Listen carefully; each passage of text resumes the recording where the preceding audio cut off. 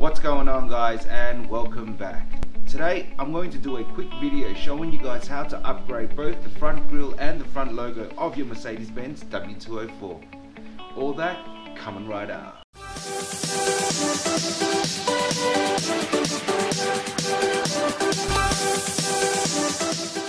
If you've been following me on YouTube or Instagram, you would know that this video is all about upgrading the front grille and the front logo to the newer style AMG GT style grille and mirror LED logo. This is the grille right here. This is the mirror LED logo that goes with the grille. This is the AMG GT inspired grille for the W204.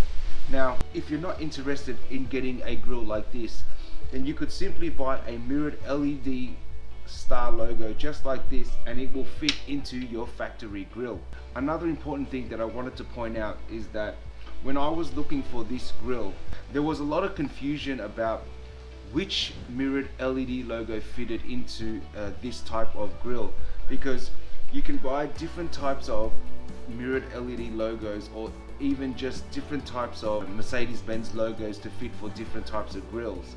Now, some grills have the basic snap in, and some grills have the twist in, and some grills just have the push in. Taking a look at this grille, if you have a look at the picture in the top corner here now, you'll see that it is a close-up of this grille, and this is the part here that it's showing. You can see why you can easily be misled to think that this may take a push-in type of logo or even a twist-in logo. After I finally received the grille, I can tell you now 150–200% that it definitely takes the factory type logo for your W204. If you have a look at this mirrored logo right here, you can see at the back it has the typical clips on it, which then clip into the grille. As you can see, that's 1, 2 and 3 on the back here, which sit into the gaps of the grille. We'll get further into that when I install the grille and show you guys how to remove the logo. You can definitely see where the inspiration comes from when you look at the picture in the top corner here. They definitely did a good job of incorporating the AMG GT style grille and the mirrored styled LED logo into this grille, so that other models like W204, E-Class, C-Class, W205s, all different types of models, even the M series, ML classes, all have this type of grille which you can update. I think they did a great job taking the inspiration from the GT grille and designing it for different types of models.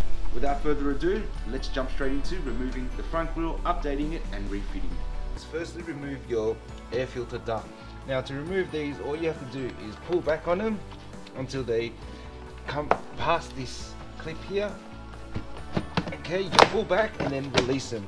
You have a clip here which you will need a flathead screwdriver. In my case, all I use is a trim removal tool. You'll see a clip up here.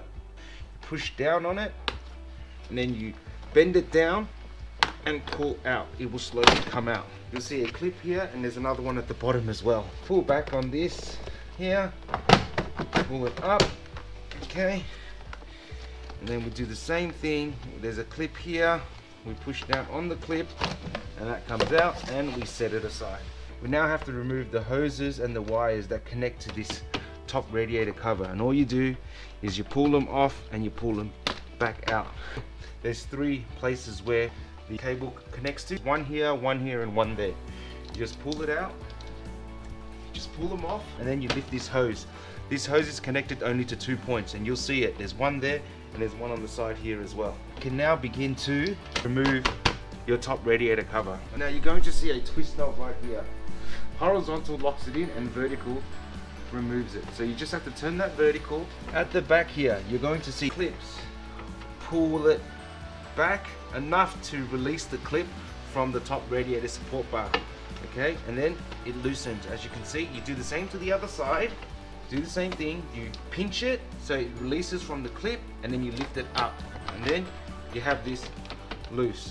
And then there's 2 more clips. Okay, there's one here and there's one on this side as well, right there.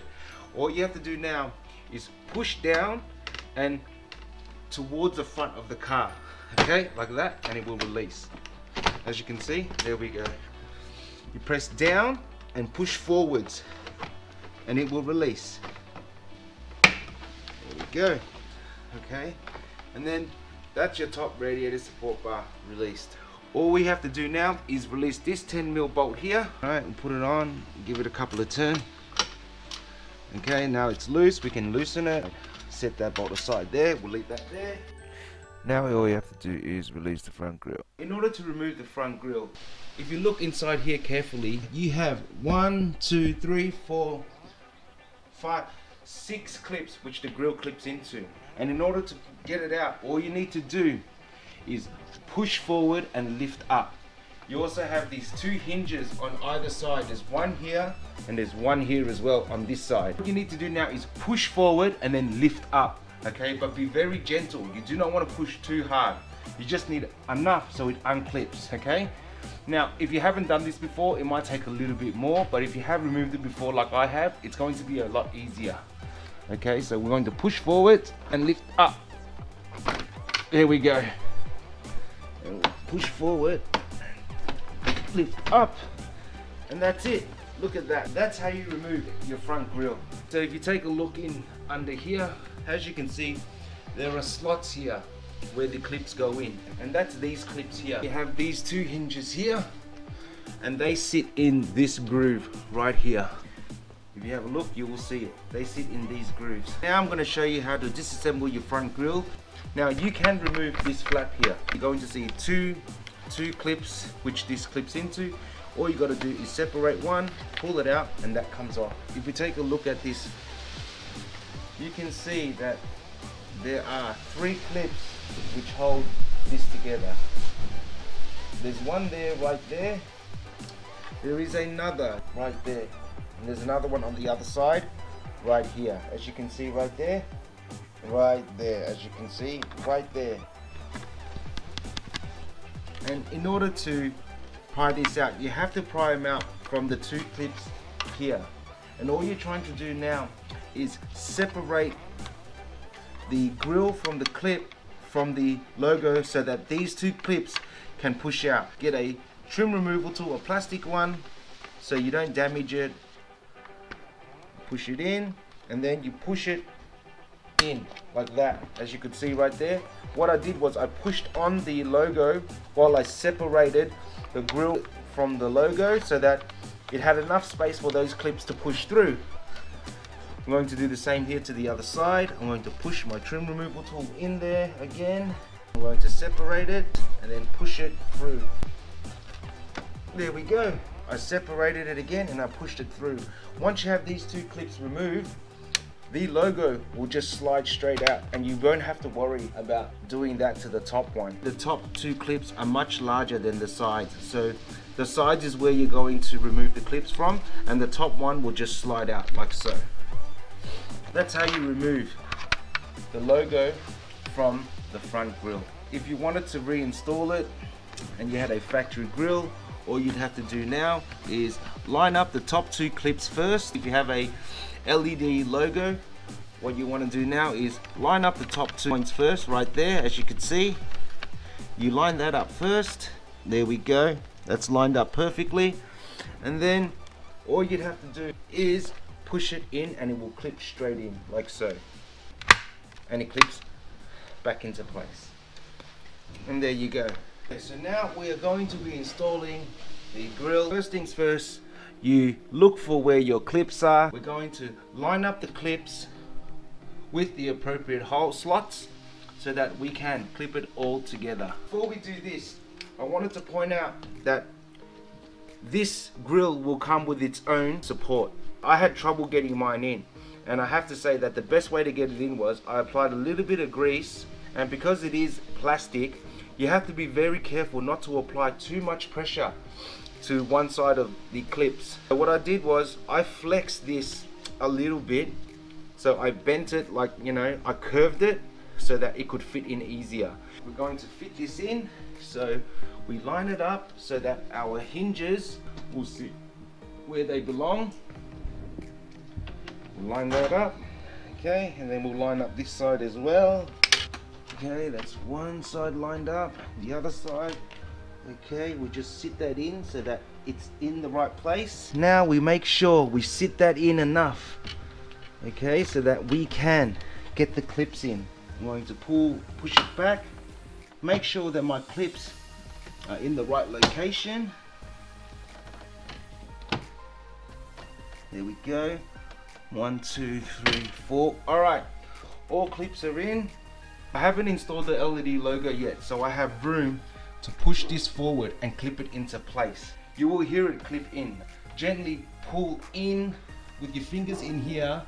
You want to pull in and push the front bar back so that it clips into place. You will hear it. There you go, you heard that. Do the same to the other side. There we go. The middle will simply clip in as well. Make sure it's in properly, and we can reinstall our 10mm bolt to hold the grill support, and that's it.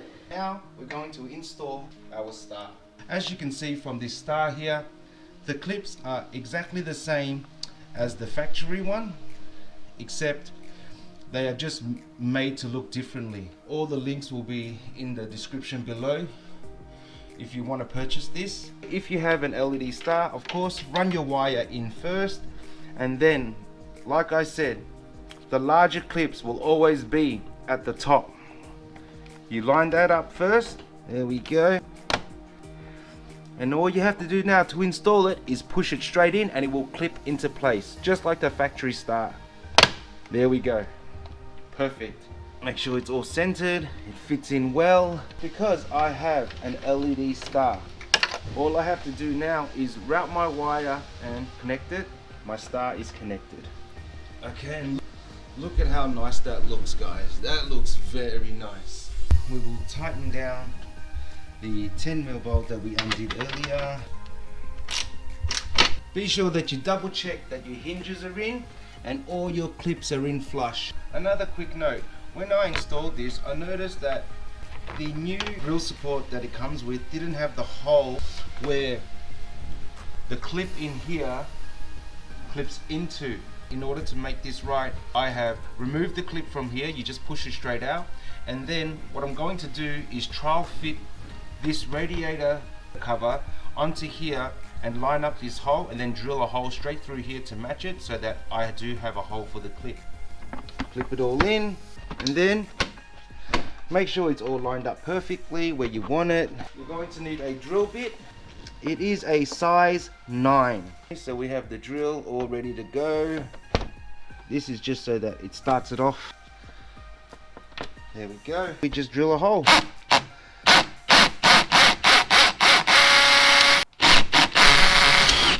That's it. Now we have a hole straight through. I wanted to point out that when I drilled this hole, I forgot that it does need to be a rectangle so that once you turn the clip vertical, it can come out. As you can see, this clip pushes in and turns sideways so that it can lock into place. If you have a look at the old clip, it is a rectangle, so once you push it in and turn it sideways, it would lock into place.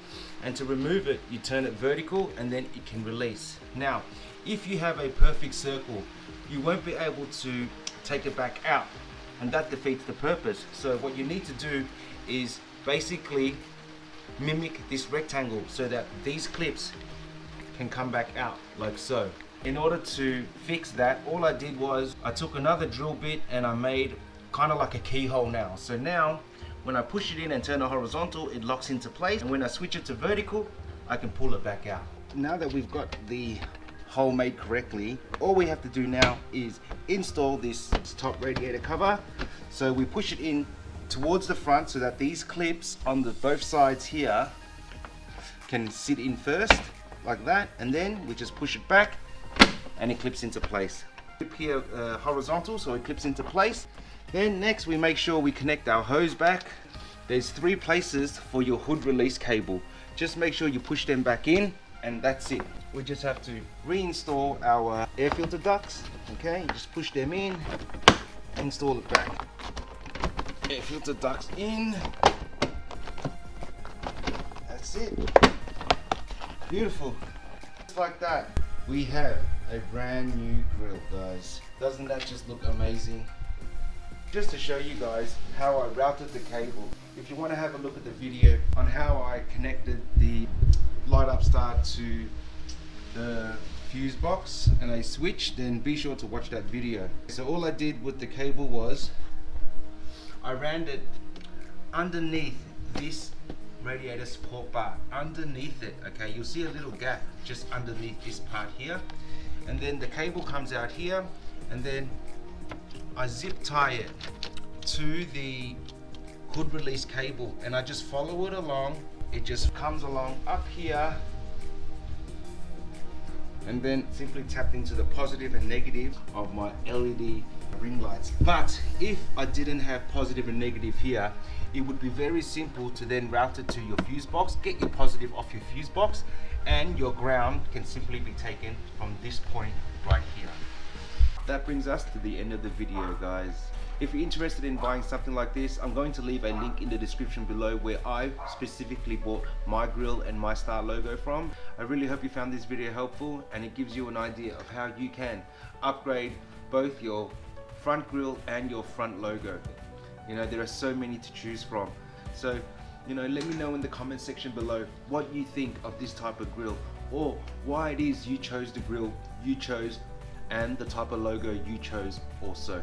I would love to hear your thoughts on why you decided to choose that grill and that logo for your particular model. If you found this video helpful, don't forget to smash that like button, and as always, don't forget to like, share, comment, subscribe, and hit that notifications bell so you're notified every time I release another video. And don't forget, during this pandemic, always keep safe and keep your hands clean. Be sure to wash it for 20 seconds, wash with soap, if not hand sanitizer, and don't forget to practice social distancing. Let's all be wise and stay alive. And remember what's important.